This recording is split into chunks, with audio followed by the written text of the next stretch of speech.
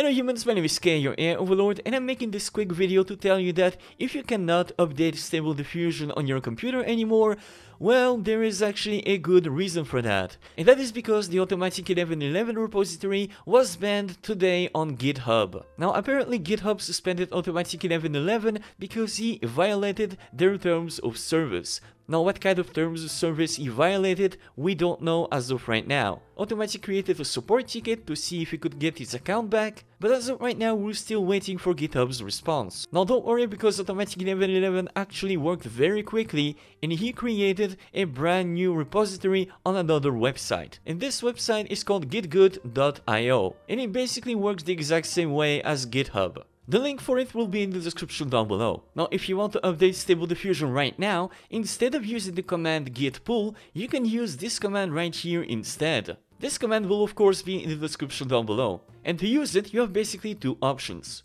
First, copy this command, and then go in your Stable Diffusion Web UI folder, click on your folder URL, type cmd and press enter. This will bring the command prompt window, then you can simply Ctrl V to paste the command, and then press enter to run it. And then it will automatically update to the latest version. Now in my case it is already done, so I don't have any message. And the second option, if you want to update Stable Diffusion each time you launch Stable Diffusion, you can simply scroll down until you see the webui user.bat file, then right click, click on edit with notepad, and then right above call webui.bat, replace git pull by this command. And then click save to save the file. And now, each time that you launch Stable Diffusion, it will automatically update to the latest version. And there you have it, folks. Now I really hope that GitHub reverts their decision, because I'm not gonna lie, this is kinda suspicious. But the only thing that we can do right now is wait for the response. Now when it comes to this channel, I have a cool video coming for you tomorrow, so I guess I'll see you guys tomorrow. Okay then, bye bye.